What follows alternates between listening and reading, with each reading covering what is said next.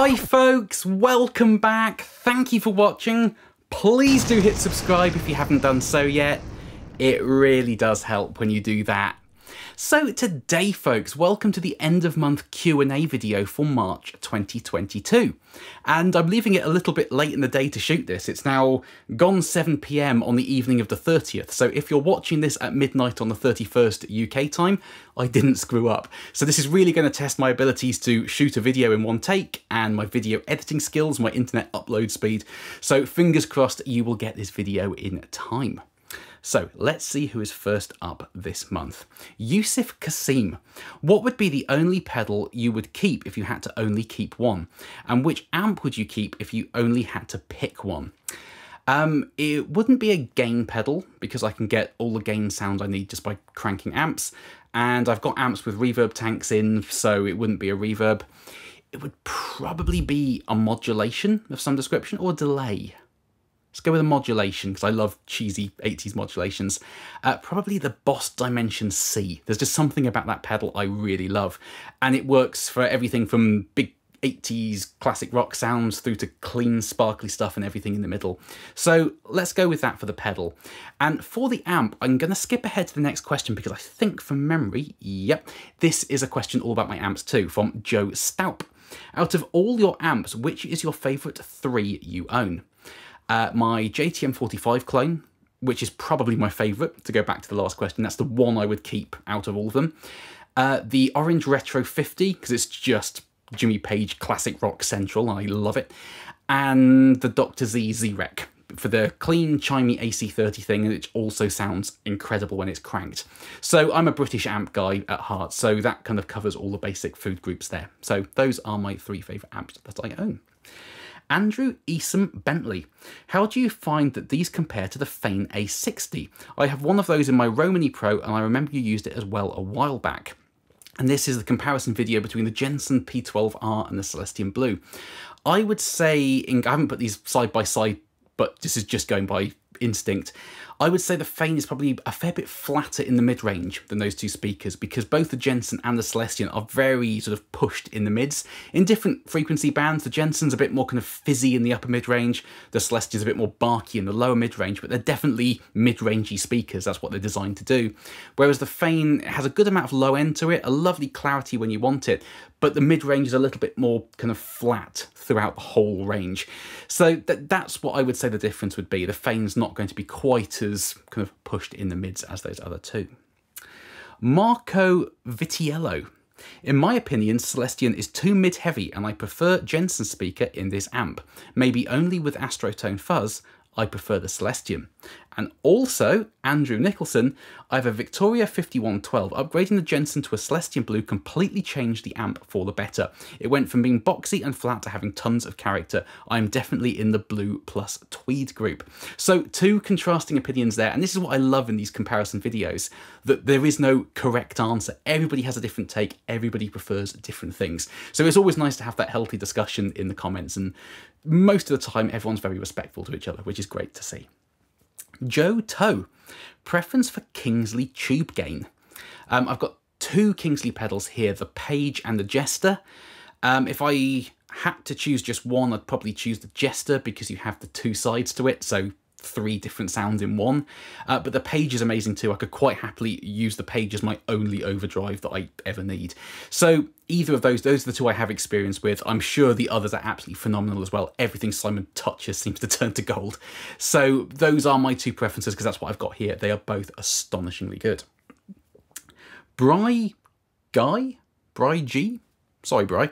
Time stands still. Perfect Lifeson tone to try out on that super thin, clean sound. And this was the Rockman Guitar Ace. Yes, absolutely. Those kind of Alex Lifeson type 80s sounds are what the Rockman was designed for, really. Unfortunately, as much as I love Time Stands Still and I can play it, the YouTube copyright police aren't overly fond of people playing copyrighted riffs. So I couldn't play that exact one. But yes, that is the exact ballpark that pedal lands you in. Douglas Green, Joe, got yourself a winner there. Very clear sounding, and I like the headstock. It's a shame Mr. Sheppard doesn't still make guitars. And this is probably one of the bigger videos I had this month, which is my acquisition of the Nathan Sheppard NSG1. And I really like the headstock too. It definitely divides opinion. A lot of people online hate this thing. I think it's really cool. And there's a few more questions about this guitar here. Reckless Toboggan, I'm astounded. Good. You find far cooler left-handed stuff than I can find, as mostly lefty though, for some weird reason plays righty. A lot of people do. I think Mark Knopfler's lefty and plays righty. Or am I thinking of Clapton? Someone like that. One of those sort of massive guitarists is left-handed and plays righty. Between this and your JTM 45 clone, told you it was good, and your 1970s lefty Strat, and all of the left-handed pedals and amps and guitar strings and pickups that you managed to find, haha, you need to do a video on your Sherlock-level gear finding skills. You say skills, I say unhealthy obsession. It's just keeping an eye on the usual outlets. eBay, Reverb, your local guitar shops in your country that ship. It doesn't have to be local to you as such, but in your country with cheap shipping that they will send things. Just check the second-hand sections. That's what I do. I've got them all on tabs at the top of my browser, so I can just quickly flick through, see if anything new's been listed, and if there's a really good deal there, and I can afford it, and it's something I want, I can jump on it. But this guitar was just a Reverb find. It was listed for quite a while, and eventually I haggled the owner down to a much more reasonable price and snagged it. But yeah, there's no skill to it. It's just keeping up to second-hand sections, eBay and Reverb, really. Enrico Palazzo. It wouldn't be a Q&A without Enrico. That's a really cool guitar, Joe. I really love how Cocobolo, which is the wood that this has on the top and the headstock and the fretboard, I really love how it looks, and I would love to own a custom guitar with that particular wood. As a tone wood, do you think it's similar to maple or mahogany? I'm not a super telly fan, but this particular guitar has a telly on steroid kind of vibe that I really like, and the mods you've done are quite interesting. I've actually done more mods to it since I shot that video. I'm probably going to make another video with this, maybe this month, showing you the further mods I've done and why I've done them. But you can see one of them, the fact it has 3 silver saddles and 3 gold saddles, but I'll tell you more about that in that video. In terms of the Cocobolo wood, it's really hard to gauge what this guitar sounds like and whether it's down to the wood or the construction, because it's so different. It's a through neck design, which is unlike any other guitar I own. It's chambered a bit like a Gretsch Duojet, I suppose, or a 335 even. So it's really hard to gauge why this sounds the way it does and whether it's down to the pickups or the constructions or the wood or whatever. But from what I've read, I think Cocobolo is similar to like rosewood, at least on the fingerboard. So I don't honestly know, Enrico, is the truth on that. But I love the guitar, I love how it sounds, and I think the whole thing's a system, everything works together. And as you'll see in that video about the further mods I've made, you change one thing and it kind of skews something else. So it's all a very fine balancing act to really dial a guitar in to suit you. But more on that soon, probably. Finn Golding, I absolutely love your new guitar, but I have a question for you. In a moment of 80s nostalgia madness, which is where I live, I bought a Jackson Soloist because I wanted a pointy head neck through guitar in my collection, and it looks fantastic.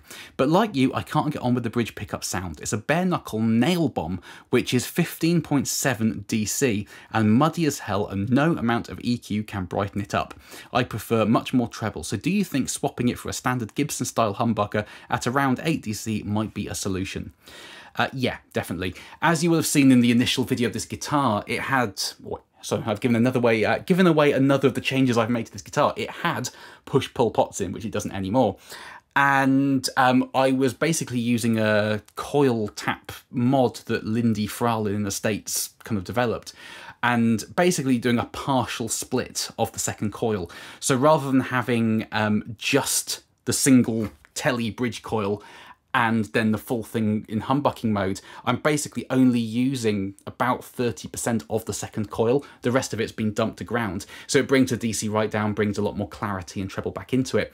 But to be honest, I'm only doing that because I really don't want to change these pickups. A, because they're really synonymous with Nathan's guitars, but also because to get it that size and shape on the bridge pickup, it would have to be custom made and it would cost a fortune, which I really don't want to do if I can avoid it. So I'm kind of modding it to fix a problem. If it was as easy as just buying a PAF and dropping it in this guitar, I probably would do that, is the honest truth. So if you have a guitar that's routed to accommodate a standard size humbucker, and I mean the bare knuckle nail bomb is a really, really hot pickup. They can sound great in the right situations, but it's not the sort of pickup I would go for. If you like the sort of Les Paul PAF sound, yeah, I would probably put a different pickup in there, because you don't want to be fixing problems. It's better to get it right in the first place, I always think. Chris Hash, that's the last one for this guitar, so I'm going to put it down. Chris Hash, how does this match up to the small trees? This is the Effectrode Fire Bottle. After scoring fake plastic trees and seeing your demo, I have a small trees en route.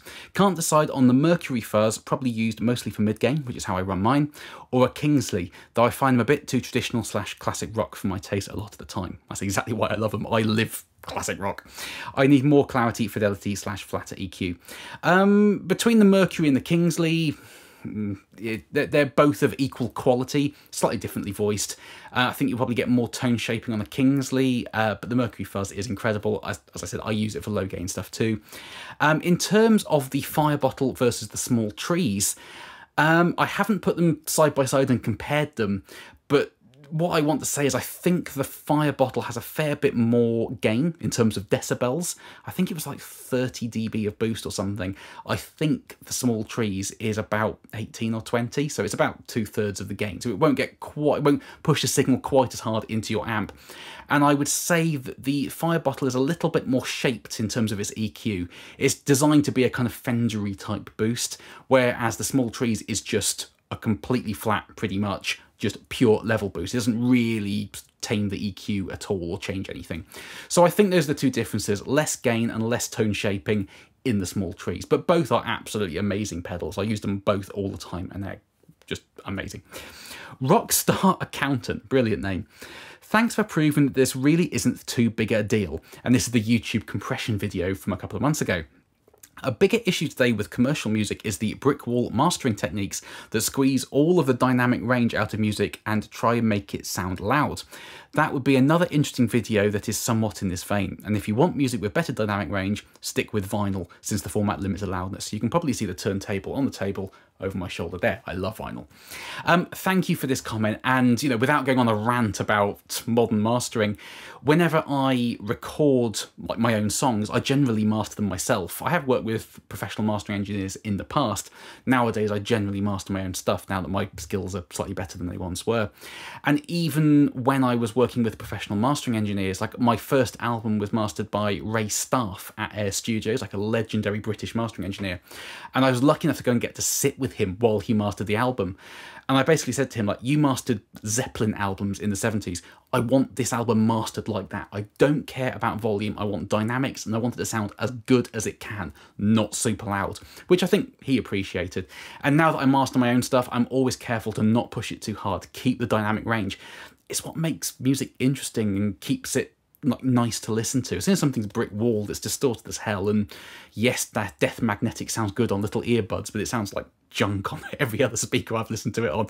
So, brick wall mastering has its place, but generally speaking, I prefer things that are mastered in a kind of old school tradition. Dynamic range, that's what music's all about. So yes, thank you for this comment.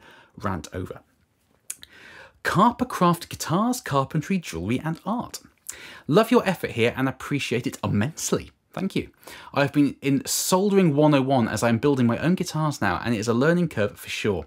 Can anyone tell me why you wouldn't use 100k pots? Is it just the resistance?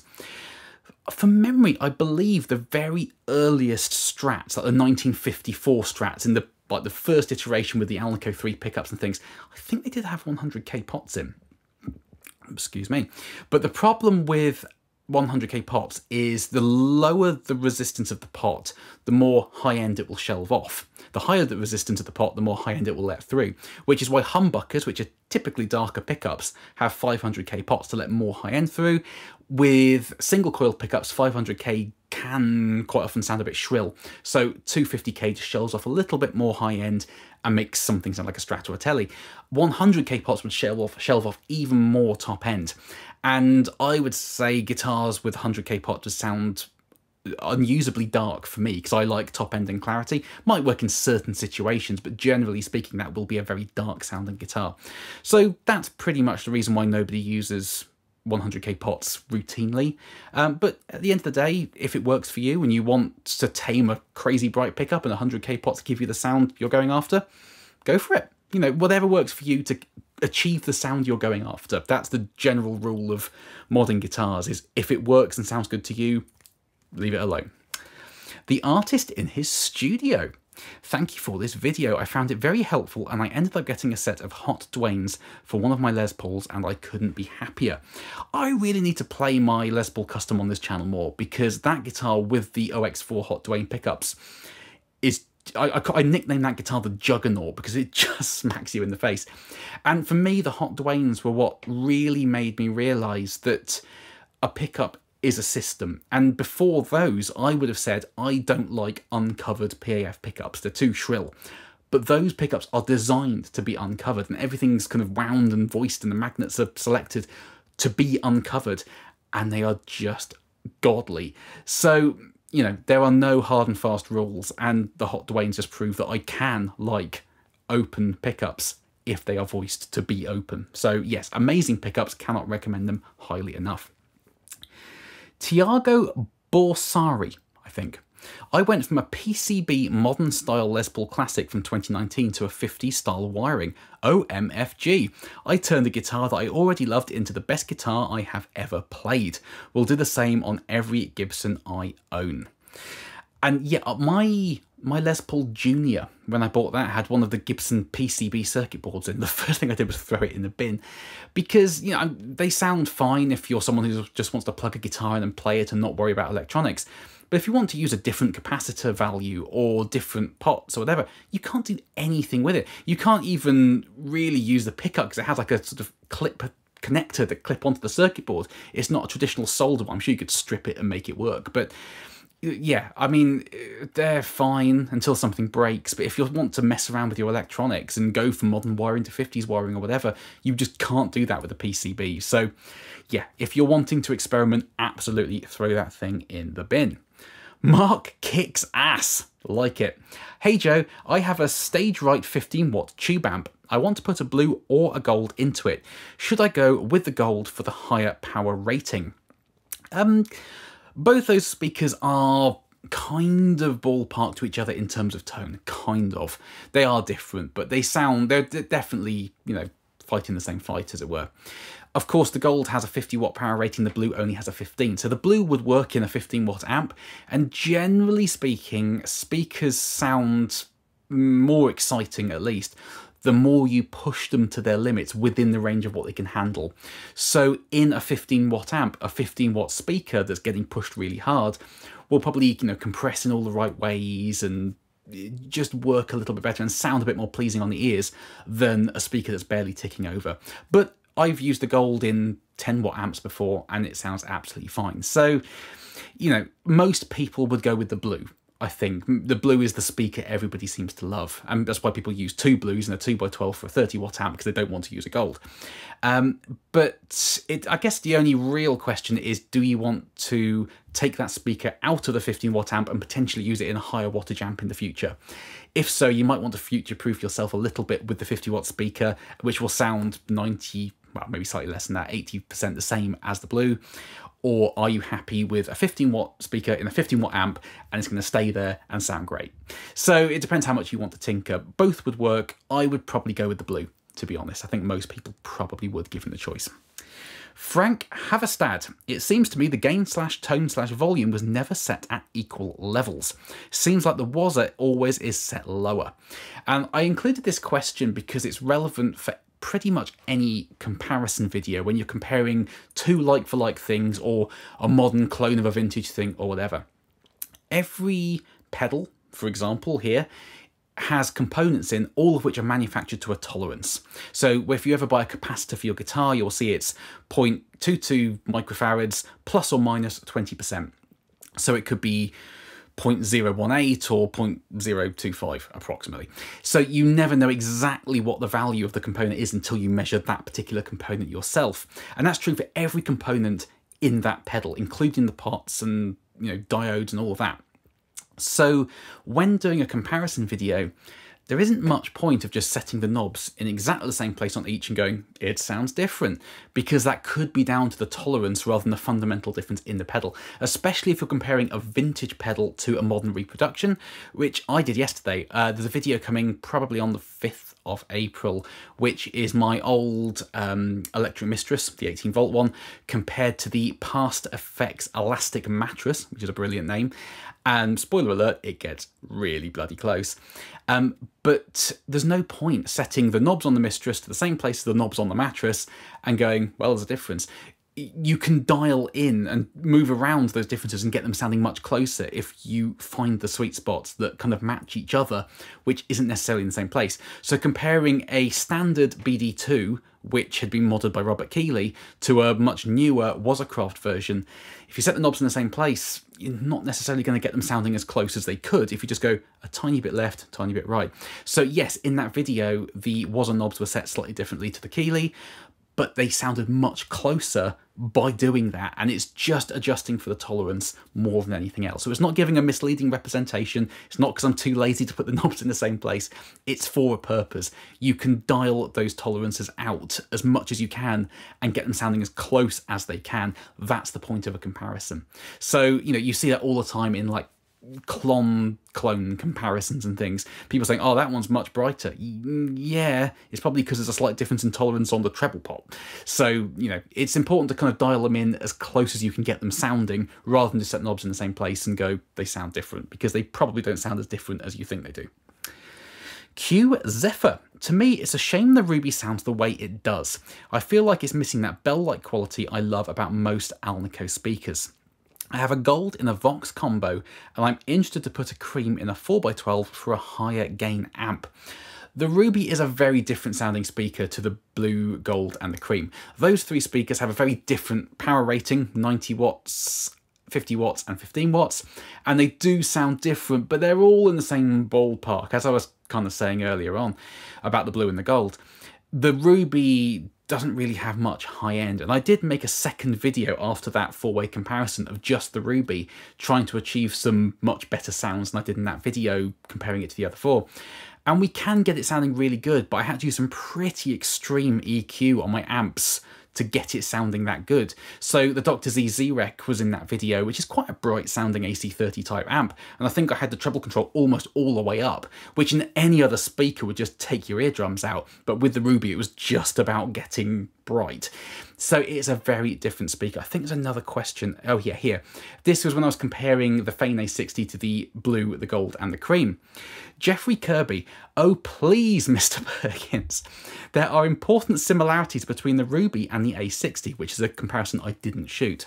They are both bass heavier Alnicos. They have a similar relatively flat mid-range response, and I love the Ruby in my Z-Reg, but it could use just a tad more top end. Yeah. I think the A60 might be the ticket. I didn't favour the Alnico Cream over the Ruby at all in the Z-Reg, and the Gold has the most annoying fizzle fry top end that can't be dialed out. I would love to hear your Z-Reg with the Ruby and then the A60 both dialed in to their best. I hope you will reconsider and love the channel. I mean, I can shoot a comparison between the Celestion Ruby and the Fane A60. If that's a video you would like to see, please do comment underneath and tell me. It's hard to gauge how much interest there might be for that. I would say they're so different it wouldn't tell us much, but if you guys want to see it, I will definitely shoot that, so let me know in the comments if the interest is there.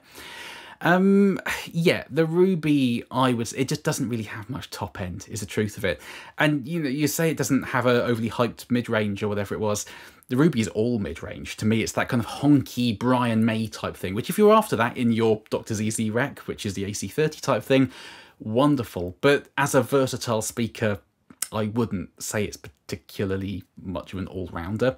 The Fane A60 absolutely is. But let me know if the interest for that video is there, and I will shoot it if enough of you tell me to do it. Joe Staup again. Are the Nostalgics staying in your poll? And this is the Nostalgic hybrid pots. So they're CTS pots, but with vintage Central Lab innards put in them. So they're kind of Central Lab pots, but you can buy them today. I'm not sure is the honest truth on that, Joe. I think I love how they sound. And as I said in the video, we are talking a tiny percentage difference, but that's what tone chasing is all about. I do prefer the sound of my Les Paul with the nostalgic pots in. The one thing I'm struggling with is the linear taper, and you can get used to any taper. They're much the same once you're used to them, really. You know, you're just used to turning the knob slightly differently, but all of my other guitars have log taper pots in. So I'm always kind of moving the linear ones and not quite getting to where I want to be and having to find the sweet spot. Whereas on my other guitars, I can just go boop and it's there. So I'm struggling with the taper a bit, but I love how they sound. So undecided. It'd be great to get my hands on some of those nostalgic pots, but with a log taper. We'll see if that's going to happen in the future. Eric Dodd, I have a 92 Les Paul Standard and I only changed the tuning keys. Now I feel completely inadequate. Don't feel inadequate, Eric. I have a problem. And I think this is an important point about modding guitars. If you have a guitar and you love how it sounds, don't touch a thing. Please don't mod it for the sake of modding it because other people mod it. If you have your 92 Les Paul Standard, which is just a brilliant era of wood for Les Pauls, and you love how it sounds, leave it alone. Don't start making changes because I'm doing it on YouTube. Just leave it. So don't feel inadequate at all. If you've got your guitar and you love it and it sounds like you want it to, just leave the thing alone and enjoy playing it, please. Jerry Macklow.